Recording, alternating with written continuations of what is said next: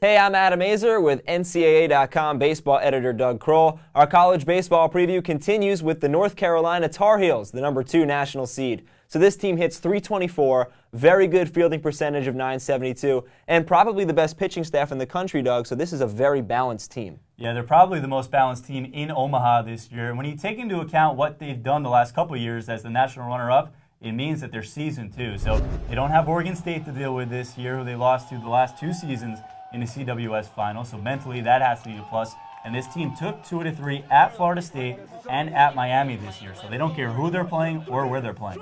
Now, on paper, if you look at the numbers, one thing that might stand out as a negative would be the power numbers. Yeah, they're the second lowest home run hitting team of the field of 8 in Omaha. They only have one player, Tim Fedorov, who has double-digit home runs. I've said it before, they played in a very big park down in Cary this season, and that park did not yield too many home runs, but either does Rosenblatt, except when the wind is blowing out. The ball does tend to carry. So if they're going to win some ball games, they're going to have to play their own game. They don't have the same power that FSU, LSU, Georgia, and Miami have. So like I said, they're going to have to play their own game to win some ball games.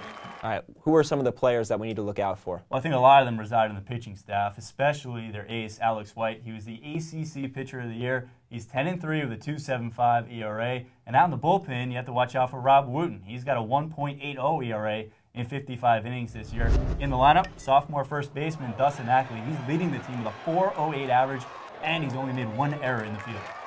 UNC opens on Sunday night against the LSU Tigers. Make sure you log on to NCAA.com for previews of each team in Omaha. For Doug Kroll, I'm Adam Azer for CBS College Sports.